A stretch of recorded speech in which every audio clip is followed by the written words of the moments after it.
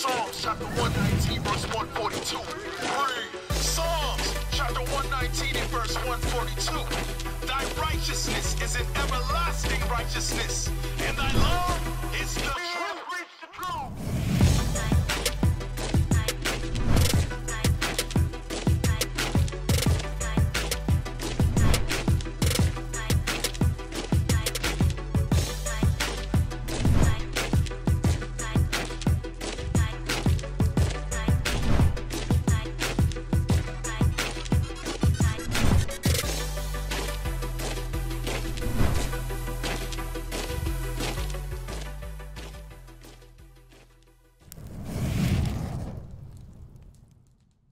Yours is up there? Yeah. Okay. Yeah. Okay, yes, let's get that. And there was a video of all of the processing plants that was burned down. Yeah. 19 food products. All right, we don't got to get it because tech team look confused. Yeah, Let's not do too much. So go back to the other video. I want to show y'all something. Let's go back to the other video. Because that famine is coming. It's coming. All right, let's play that real quick. Oh, I ain't watched the video, but I just read the article. All right, so let's read the article then. Let's read the article. Sound, damn. Come on, Martin. Wait a minute, can we stop on the article? Martin Luther. What's up? Shalom, Bishop. What's up? Hey, Shalom, Bishop. Bishop just snuck up on the dang screen. Just snuck his up. You know, Bishop just watching you, like, oh, shit. Yeah. Forget that article. What's going on, Pop? Wait a minute, what's going on with his volume? Can't hear him. Hold on. There you go, Bishop. Shalom, you Bishop. Yes. Yes, Shalom, sir. Bishop. Shalom. Most Christ bless. Hey, Christ bless. Sure, you know I couldn't sleep. I stayed up waiting for patient saints. Oh, praises. All praises. All praises. How are you, sir? I'm doing good. Hey, Shemaiah. Yes, sir. Yo, you got some long money. Your wife just go out and buy couches like that. New couch. Random new couch. Well, Bishop, in his mic went out again. In that defense, we have had the same for like 10, 12 years or so. So it was time. It was time. My wife go out and buy a toaster. I'm complaining. You Damn. Money must be good over there. Hey, but listen, real quick. Yes, sir. A couple things I want to touch on. Damn, I'm telling you something. Y'all hit some real hard points, especially with these women. Damn, like, I don't know what's so hard. Somebody made an example like with FedEx wearing the outfit. Right. Why are we, like the battle, I'm telling you, the battle ain't Esau. The battle is the black woman. We got to tame that unruly wretch. She don't want to be tamed. It's like we arguing about the big deal is wearing a garment. We are doing it because we're trying to put your modest apparel so men are not lusting after you. We're trying to take out the competition of the dress-up stuff so we can focus on these scriptures and learn how to get up out of here. That's right. I'm telling you, it'd be a battle. But you know what? I got a solution. Y'all can stay home and watch online. That's it. And better yet, we're going to start pitching you all up out of here. Yep. Go. We don't need you. We need the sisters that want to comply. Right. That want to be a support system to us, not to give us more headache and more arguing back and forth. Right. I tell you, it's a battle. Hey. Yes, sir. That next one, I'm sorry, because Patient Saint was hitting some stuff today, was that's that they had a good man. Right. And for money, and I'm telling you, the man she got now, whoever he is, trust me, he don't give a damn about her. Yep. She's eye candy. And he will dismiss her and get another one when he's ready. When you had a real man that's going to work 4 a.m., coming home 10 o'clock at night to keep a roof over your head, and you wanted more. You know what she want to do? She want a new rod with money. That's what it is. That's it. Yeah, she's going to find out. She's going to find. Shalom, ladies. Shalom, Bishop. Most High Christ bless you all. Oh, Bishop get the nice shalom. Look at that. They sung it so nicely. Simultaneously, too. Hey, Bishop, when we said shalom sisters, they was like, they gave us the New York head nod. What's happening? Yeah. What up, though? Yeah, man. Y'all keep on doing what you do, man. Yesterday was phenomenal with Bishop Daniel. Hey, fire class, Bishop, your class was on Yeah. fire. Like, woo! It was a fire lineup. It was a fire. They better I spread heard that. some women walked out of my class. Oh yeah. Yeah. Oh yeah. That's funny. God said good. I said good. smile. Hopefully, hopefully they get their mind right, but if not, good riddance.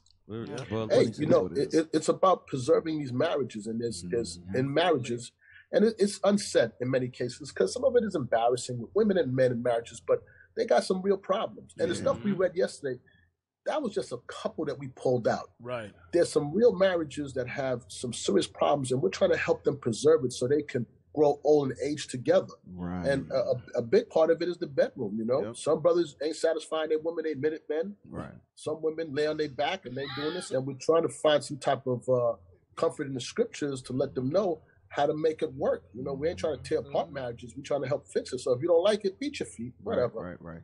And you know what? And Bishop, that's a lot of Christianity still stuck in us, because Christianity kind of teaches you not to talk about sex, even though pastors banging everybody, right?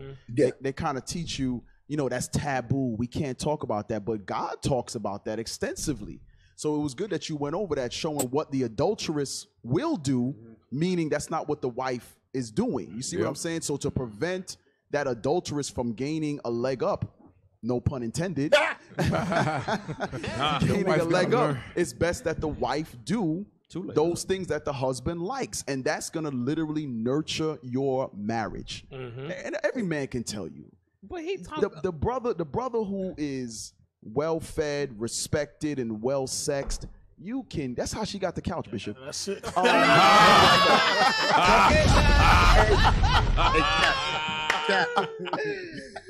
Tell me, I knew that. You know why? I'm not gonna say the dollar amount. But I had to buy a super to me, because I'm not wealthy, but for me it's a super expensive couch. But it's kind of hard, and that's just recent within the last few months. It's kind of hard to say no when they firing off right. Everything is right, you know. We're not going to tell them no. If you say all the right things to me and do the right things to me, I have to be an idiot to say I can't. I lay down flat. What you need, bro?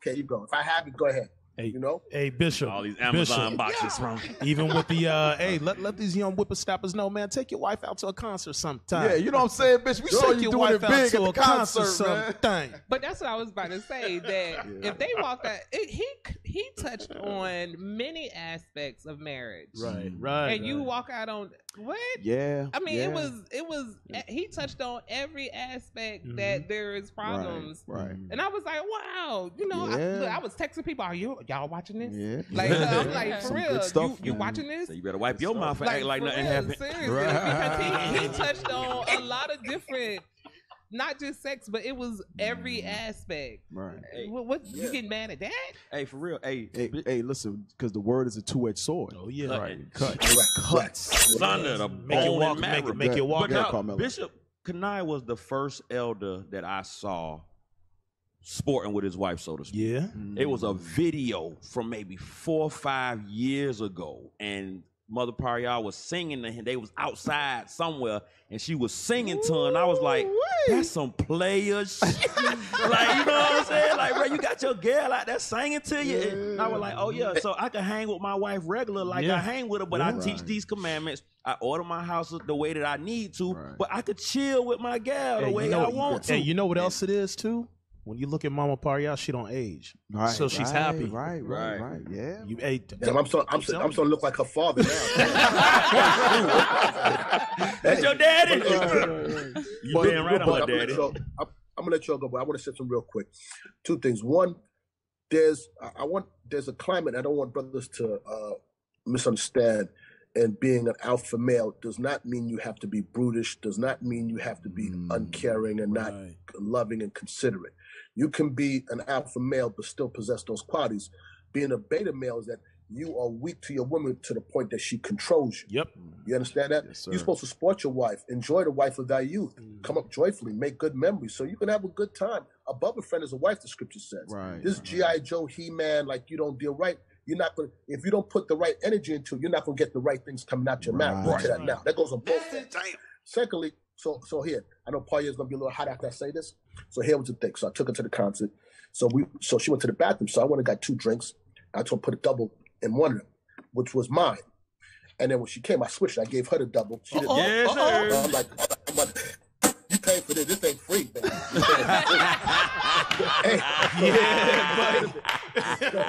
I did that last night. Oh man. The game was coming out.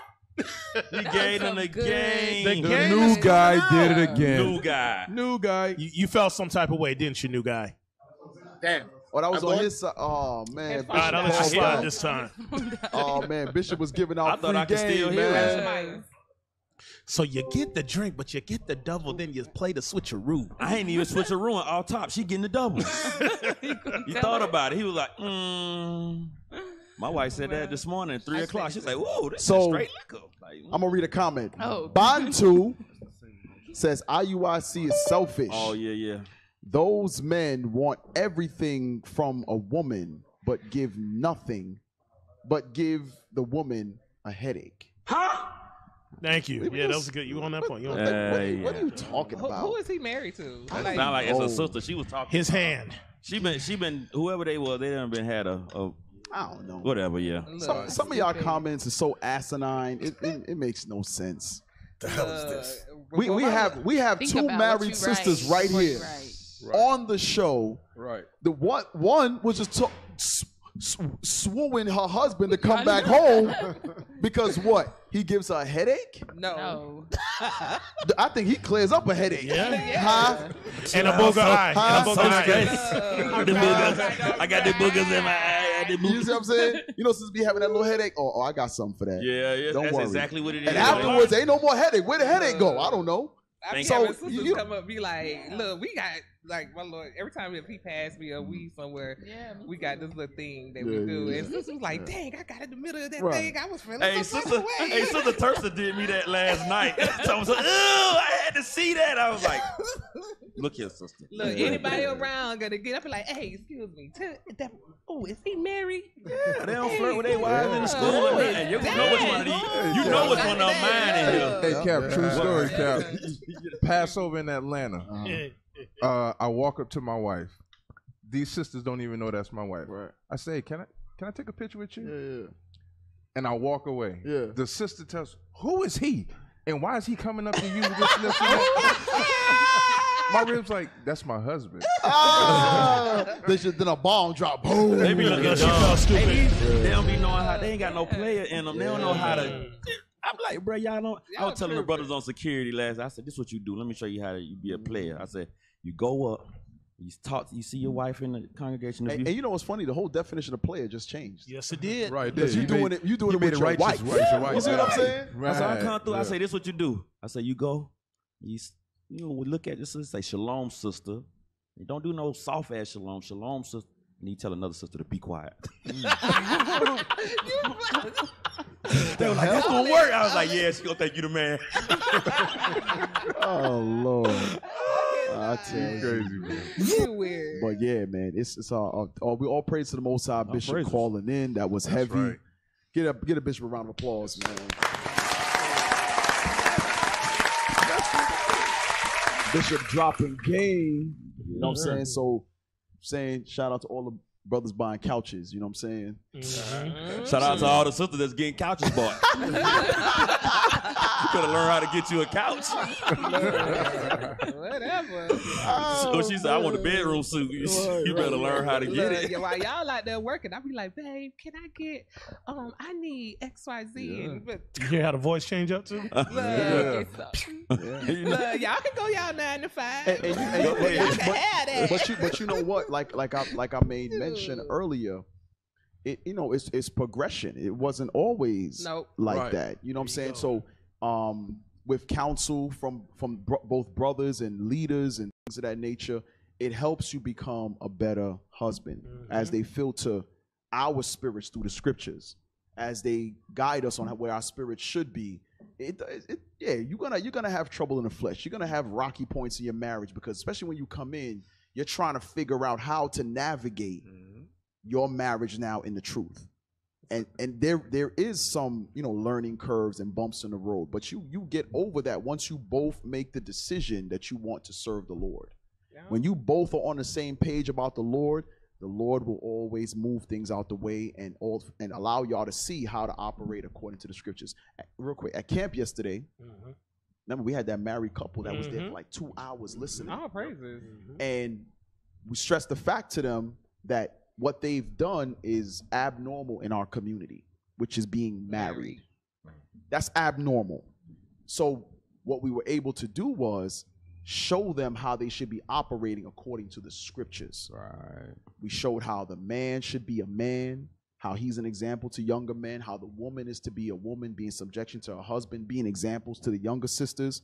And that will actually change the whole scene of a nation, the scene of a village. Just like with us, one brother repenting at a time, one sister repenting at a time, change the outlook on the nation. That's right. And that is exactly what happens in marriages. And you have to be taught how to operate in marriages according to the word of God. So even coming into the truth, you know the word of God, but it takes time to actually apply it. Absolutely. You can know a million precepts, but you got to learn how to really apply it. Absolutely. Yep. And even those that's getting married out in the world, they don't really have a blueprint. That's why divorce is so high, because you think that you're gonna get married and have this picket fence, and then you don't. That's why I like One Lily Mad Love, because that's what the song is really about. That's what it's about.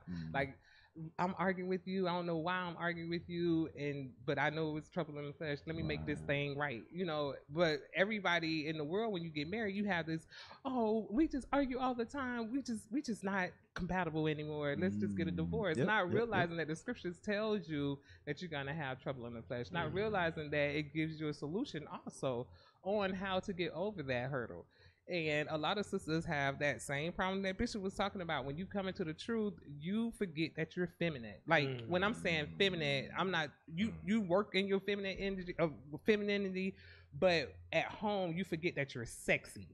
Because it's always, and that's the one thing that I get. Well, I can wear negligees, girl. Yes, you better. You want a couch? Yeah, I can wear this because they feel like at home. Like, get them kids out the house and walk around in some heels and bucket naked. To do something. Yeah, put some little lingerie on. Like, why you watching this TV? Why you watching this TV? You ain't watching no TV. Exactly, but most sisters don't realize that they be in their moo-moos all day. The calf can. And what's that head wrap y'all be putting on? The shower caps. The half can. Don't forget.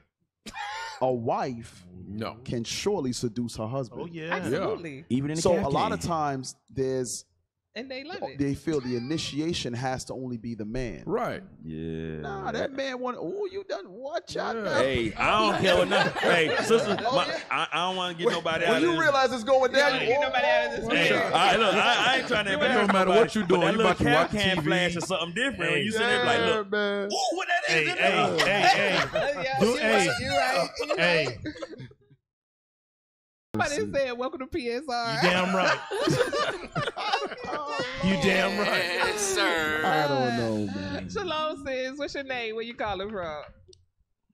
Shalom. I'm Sis Tavi from IUIC Austin. Okay. Shalom. Over there with Bishop Kani. Yes, sir. All praise. What you got for us? What's going on? So I just wanted to make a comment. Sis Iona had oh Lord, I'm sorry. I'm so nervous I forgot. But I just wanted to make the comment that, I remember being in the world, of course, before the truth, and just having that mindset of, whatever a man can do, I can do too. So of course they're just out there being wicked. And that really just drove me into more depression, more sadness, loneliness. And so just a woman's mind cannot even be on a level of a man on any, level. So I just wanted to make that comment. All praises. It's good to hear from a sister. Absolutely, sis. Absolutely. Y'all make me feel comfortable when y'all telling y'all I used to be messed up too, and they be like, "Oh, I'm not the only one." No, but the reason why most sisters don't tell, because I know somebody, I think it was Jude come out officer. It's always me. No, I think it is. Was you was like, brothers always get together and talk about, I used to do this or whatever, to talk about they past to get confess their faults or whatever. And sisters don't do that. But the reason why, because it's a stigma with it, so you used to be a. Well, that's the only thing y'all really could have ever been. It's like, yeah, we was hoes. Could have been a crackhead. That's the worst. Yeah. But no, because it's a different kind of hoe. No, because when sisters, this is the honest truth. When sisters found out that other sisters was like, I don't know, munching on carpets or whatever. Munching on keep carpet? it real. I'm being for real. The sisters don't really. What has happened to the show today? Don't worry about that. We grown. Oh, Lord. I didn't know how to say it the other way. But sisters like don't really try to gel with that sister. You know what I'm saying? So they be like, I see what they you're be saying. thinking she's still on now. She like me. Well, here's the thing. It's not about, you don't have to get into specifics, so to speak. That's what happens with them. You know, because just like when the brother called in and was talking about he was in homosexuality and stuff, there's some things you can't reveal to everybody. Absolutely. So, and I hear how y'all Titus 2s be turning into crying fests and stuff. I hate that. Yep. Just a bunch of crying. What the hell going on here? For real. Titus 2 turned into a tear party. Not lately, but in the beginning. And it was 6 hours long. You like, what y'all crying for 6 hours? Lord. I should have been through a party by now. But you could generalize. You know what I'm saying? Like, not to get to specifics, because I understand why. I understand. Because some people are not spiritually equipped to handle a spirit like that. Right. And that spirit shouldn't really be around certain spirits. Absolutely. Yeah. Because they might entice someone else, because they haven't really gotten rid of that spirit. That's why someone who was in that sodomy lifestyle 5 years before they start thinking about a husband. Absolutely. It really should. And that also means bisexual. I'm going to say it again. Message. People that you'll say, I wasn't homosexual, I just dabbled. It's still the same thing, because now the spirit is on you. Whether you dabbled or you went full-fledged, you should wait at least 5 years before you talk about marrying someone. Dabble is full-fledged. It is. Feel like that too. I ain't never It is. Talking about somebody was putting pinky in your bunghole. You know, it's a wrap, bro. It's full-fledged, It's a wrap. How much more full are you trying to get? How much more fledged you trying to see? We gonna keep it real. What's this? What's the pinky? That's it. I promise you. Don't promise me nothing, brother. That right there. It is what it is. See, you rubbing off on me. What the hell? This is not the Bible, the book of our fathers. Hey, man. Hey, Bishop Johnson, what the hell is this? Bishop Johnson loves it here. He loves it here.